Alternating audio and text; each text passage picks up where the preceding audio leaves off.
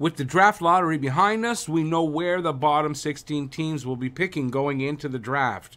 We know who is going first, but after that, who knows? Where does Michkov land? Who will Montreal take? What will the top 10 look like? I'll give you my picks for the top 10 right here, right now. Do you agree with my picks? Yes? No? Let me know in the comments below. Hey everybody, I'm Rick. Welcome to Talking Habs. So it's that time of year again. We've had the draft lottery, so we know all the positions where everyone's picking, and it's time for a mock draft. So we're going to do a mock draft today from picks 1 to 10, and let's get started. Without ado, let's get started. With the first pick, I don't think it's any secret what that pick's going to be. Chicago is going to take Connor Bedard from the WHL. He's a center, generational talent, the only top 10 pick you can pencil in beforehand and know that you're right to start the season. He's not overly big. I didn't actually write down his height. I believe he's like 5'10", 170, 80 pounds. So he's not a super huge guy, but there's no doubt the best talent in this draft. Outstanding offensive potential, scores, makes plays, excels at everything on offense. Defense needs some work, but, so what? Number 2, Anaheim. Anaheim is, I think, without a doubt, is going to take Adam Fantilli of the NCAA. I don't know what team he's playing on. Anyway, not a big deal. He's a big, skilled center who racks up points. He's the Hobey Baker winner from this past season. He'll go back to college next season. That's without a doubt, probably for 2 more. Has all the tools in his toolbox and would be a number 1 pick in the draft without Bedard there. So number 1 center potential, exceptional skater, and I think without a doubt Adam Fantilli is going to go number 2. Columbus Blue Jackets going into this draft have said already that they're taking a center. And I think that's to go 1-2 with Johnny Hockey. That's Johnny Gaudreau, who's not overly big. So I think they're looking for a big center. And I think that guy is going to be Leo Carlson. He's got a really high ceiling. He's 6'3", 200 pounds, so he's big. Elite level, 2-way impact forward, playing in the SHL as a teenager versus men. Strong, highly talented playmaker, natural center. He's a natural center, and I think that might be some of the key here. He's a natural center. It makes sense that that's what Columbus would be looking for. Calm, doesn't panic, a threat in all 3 zones, always in the right place, wins board battles, uses his size well, smooth skater, soft hands, and will continue to develop in the Swedish league for another year or 2, you got to think. So, yeah, I think number 3 is Leo Carlson. And quite frankly, if he drops to Montreal, it sounds like a guy I'm going to be happy with. Number 4, and it's the San Jose Sharks. And everyone knows Matvei Michkov. We want him here in Montreal. A lot of people do. I'm okay with it. He's going to be a great player, no doubt. I don't think he gets past San Jose Sharks, and I think San Jose picks Michkov. Second best skill set behind Connor Bedard in this draft. He's small at 5'9", 159 pounds. That's what he's listed at, right? He might be a little bit heavier, but not that much at this point. Highly creative with elite puck skills. Extremely intelligent, high hockey IQ, great stick handler. Puck seems glued to his stick at times. Aggressive puck handler. Does things with the puck that makes your head explode. Puts on a show with his skills and backs it up with good numbers. He's playing in the KHL versus men. By the time Michkov reaches the NHL, which should be 26, 27, he'll be 21 and fully developed like Kirill Kaprizov. With new info, though, coming out, assuring Michkov will be here in 2026. There's some new stuff out about it, and they assure us. So ruling out the war affecting it, so you got to roll that out. It's unlikely Michkov goes past the Sharks. They can wait. I think they can wait, and And they've drafted Russian players many times, so I don't think that's a problem for them. And I don't think they're in that huge of a rush, to be a contending team, so they can wait for this guy. And I think they will. Rumors in San Jose are that they're going to pick him, and I think they are. All right, now we're getting to the big one. Montreal Canadiens. That's the one that counts. Montreal Canadiens, I think, relieved from not having to make the decision on Michkov, probably, will take their target, I think, going into the draft. And that is, if I can find him, Will Smith of the USNDTP. He's a center. I think Smith was Montreal's target going in. So it'll be no surprise if they choose him. Smith is extremely well known to GM Kent Hughes. He's coached him as a kid. When I say a kid, probably not that many years ago, but he knows him extremely well. He's very creative offensively and reliable on defense. Very good skater with great maneuverability. Can stick handle in a phone booth and score, a quote from a scout. Great in all three zones. Fast enough to separate himself from defenders on the rush. Very deceptive. Great playmaker and finisher. Difficult for defenders to predict what he'll do.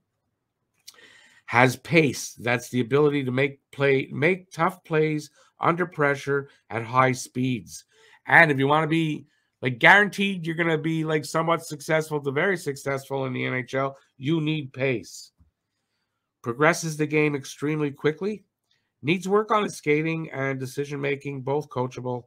Big point producer, will drive the play on his line. Very few weaknesses to his game, and I'm going to be very happy if Montreal gets Will Smith. And like I said, that's their target, I believe, going in. And from the way it's looking, it looks like they're going to get him. Next up is number 6. That pick belongs to Arizona. Arizona, I think with the trade of Jeff Chikrin last season, they've drafted a ton of forwards in the last bunch of drafts. I kind of think they're going to reach out for one of the big defensemen that are in this draft, because if they don't, I don't think they'll be there at number 19, and I think they're going to do this. I think they're going to take David Reinbacher. He's Austrian. He is defenseman, right shot. So he's a right side defenseman. The Coyotes need to add some top end D to their prospect pool. And with Reinbacher or Bacher being the more well-rounded D at the top end in this draft, and he would be a good fit for the Coyotes, I think, and probably the most NHL-ready defenseman in this draft from what I'm reading. Good size at 6'2", 190 pounds, a legitimate two-way threat on defense. A teenager playing in a men's league and finding success. High defensive IQ, strong in front of his net, very high floor. I think I'm hearing that he's got the highest floor on the, of defensemen in this draft, and maybe of all the players. I'm not sure if that's what I heard. Top 4D for sure, and maybe top 2 if he reaches his ceiling. So yeah, so David Reinbacher for Arizona at number 6. After that is Philadelphia at number 7.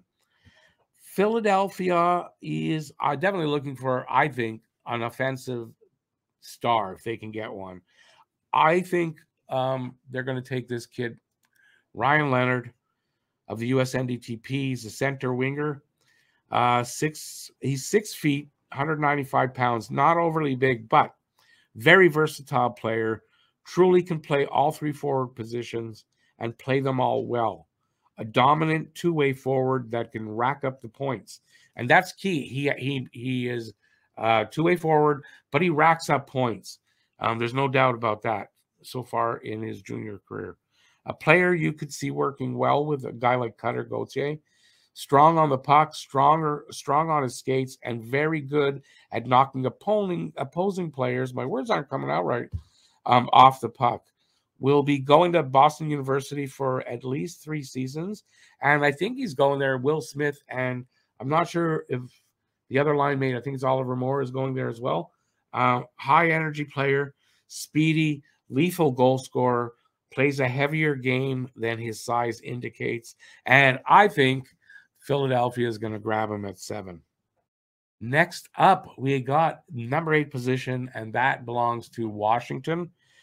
And I think Washington is going to take that other defenseman that's out there. That is, I'm going to tell you why right now. And that guy's name is Axel Sandin Pellikka. He is a defenseman playing in the SHL. He's 5'11", 180 pounds, so not overly big. Right shot, the most offensively talented D in the draft. Could replace a guy like, I'm thinking John Carlson in a few years. A pairing of Sandin and Sandin Pellikka would be like it'll make your head explode. Be interesting to see. Power play quarterback, playing against men in the SHL, sneaky good skater, knows when to pinch, explosive, great edge work. That's his skating, can stop on a dime, high level 4-way mobility, solid playmaker, high hockey IQ. As with most offensive defensemen, he needs work on his defensive side. But so what? That's the case for everybody. And I believe he'll be a top 4D over there. Washington, I think they're gonna take Sandin Pellikka. At number 9, we'll have Detroit making their pick, and I think they're gonna take a Canadian kid, and that kid's gonna be Zach Benson. He's a center left wing playing out of Winnipeg in the WHL, 5'10", 160 pounds, so he's not big. Left shot, he's got a he shoots from the left side. Get the words out. He is a tireless worker, a point producer that could fit right into GM Yzerman's plans. His intensity and competitiveness and drive gives him the ability to win most puck battles despite his small stature. Elite passer with incredible vision, threads the needle, great anticipation, very smart player on both sides of the puck, creates offense, high floor and high ceiling, great puck distributor and playmaker. Not the most physical player because of his size, and it's why I think he drops down to number 9 for Detroit to take him, because he's kind of rated between 5 and 9. I think he drops to 9. Top 6 potential and also elite potential. And personally, I think at number 9, if Benson is there, I think Yzerman is going to grab him there. And that leaves us with number 10, the last one. We're only going to number 10 here because otherwise we'll be here till tomorrow, and I don't want to do that. And that's St. Louis's pick. And I think they're going to take this guy, Dalibor Dvorsky. He's a center from Slovakia. He's 6'1", 200 pounds. So he's actually got good heft to him. So you're hitting him, and he's hitting you back hard. Left shot, 17 years old, playing against men in a second-tier pro Swedish league, but still he's playing against men and doing well. Creative offensive player, projected to be a goal scorer. Powerful and quick wrist and slap shots that catch goalies off guard. Makes the tough passes, threads the puck through tight spaces. That's what she said last night. Excellent on the power play at the right circle as distributor or finisher. Very similar to Pedersen in Vancouver. Has defensive instincts and a tenacity that few so young display. Wins puck battles along the boards. And from what I can gather, projects as to me, a Phil Deneau type. But a better Phil Deneau type, and probably with a little more size there. But that scores a little more, right, than Phil Deneau. Needs to get faster and play more from the middle. Can tend to play the perimeter too much. But both are fixable, those things. Top 6 potential. Power play and PK, I think you can play both. And there you go. That rounds out the top 10 for me. Let me know what you think in the comments. What you think about my picks and what you would do. And that's it. Thanks for watching, everybody. Till next time, stay safe out there. Peace out, y'all. Ciao. Have a good night.